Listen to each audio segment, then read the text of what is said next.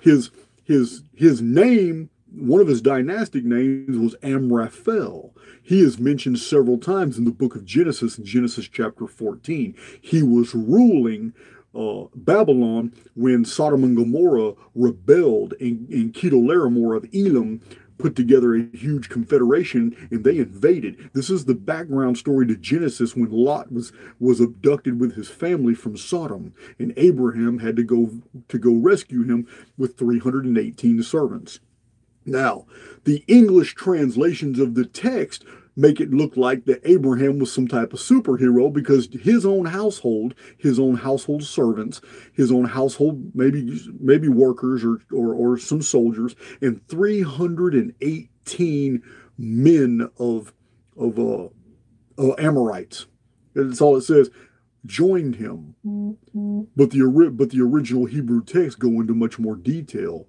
These aren't just Amorites, they're Gibborim. These were giants.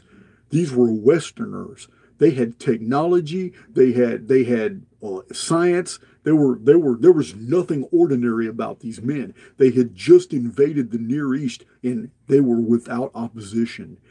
They began what's called the fifth dynasty of Babylon.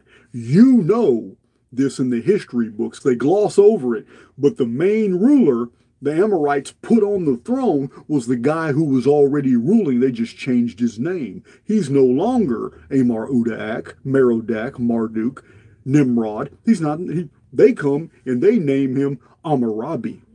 And Hammurabi was the king of the fifth dynasty of Babylon. He's the same guy. The Amorites came in. The Amorites were green-eyed and blue-eyed, blonde-haired and red-haired Caucasians from North America. And when they came in, they came in numbers, whole occupation forces. They carved out a city and called it Mari, a kingdom called Mitanni. And from there, they sent out armies to Urartu, to Lake Van, to the Black Sea, to Egypt. They set up the Hyksos dynasty. The Egyptians hated them, but they were always called Westerners.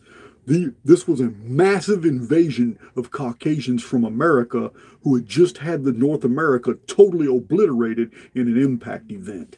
Now, this was the second impact event that had happened in North America. The first was in 3439 BC and began the Anunnaki histories with the arrival of Enki in a fleet of ships.